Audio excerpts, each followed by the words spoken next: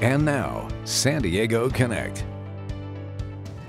A recent study says that over $5 billion is at risk globally from cybersecurity threats. And as everybody probably knows by now, online fraud and scams can hit very close to home. Joining us with more on this growing problem is Travis Harrell, the Vice President of IT at California Coast Credit Union. Great to have you here, Travis. What are some of the most common online threats that you see? Thanks, Heather. You can expect online threats to come from just about every direction. Online shopping, email, social media, and remote working, just to name a few.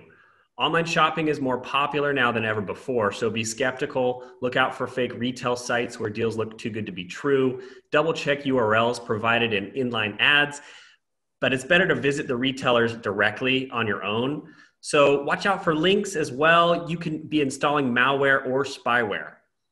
In addition, social media, everybody's on it, and it's common that it's easy to let your guard down. Don't share personal information that fraudsters can scoop up and use to piece together your personal data or profile.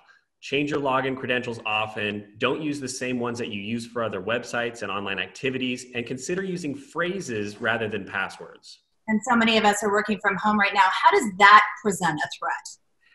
It presents a pretty big challenge.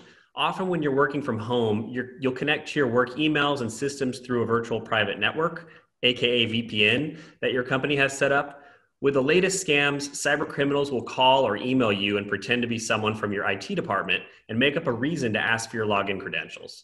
Once they have those, they have access to your company's network or email systems, and they can do a lot of damage. So what can you recommend people do to keep themselves safe?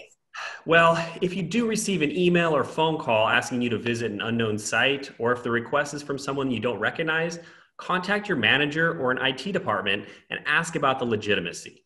If it's legitimate, your company will know about it. If your company hasn't done so already, now's a great time to set up a special code word or phrase to quickly verify information, and never give your password out over the phone. Your IT department will never ask you to do that. Such important information. Travis, thank you so much. For more information, visit calcoastcu.org.